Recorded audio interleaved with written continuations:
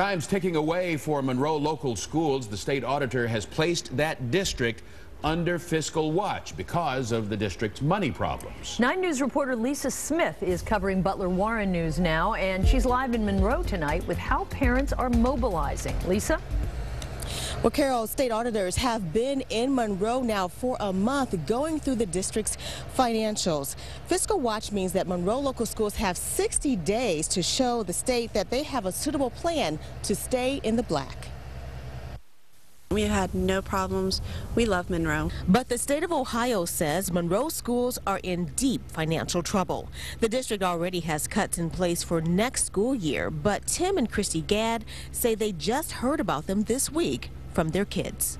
It was kind of a shock. You know, the other day my son came home and told us that there was going to be some cuts, and said that there was going to be some teachers cut, lower seniority. We're just worried about their education. By phone, School Superintendent Dr. Elizabeth Lally told me the $2.2 million in cuts approved for next year don't account for the $1.3 million deficit projected this June. By law, school districts cannot end the year in the red. We're just kind of, hoping to get some more information through this meeting up and coming, so we can find out what's going on and what the plan is, what they're going to do, to fix this problem.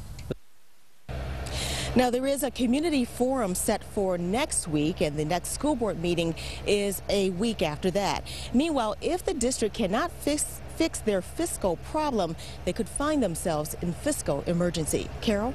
All right, Lisa Smith live in Monroe. Thanks, Lisa.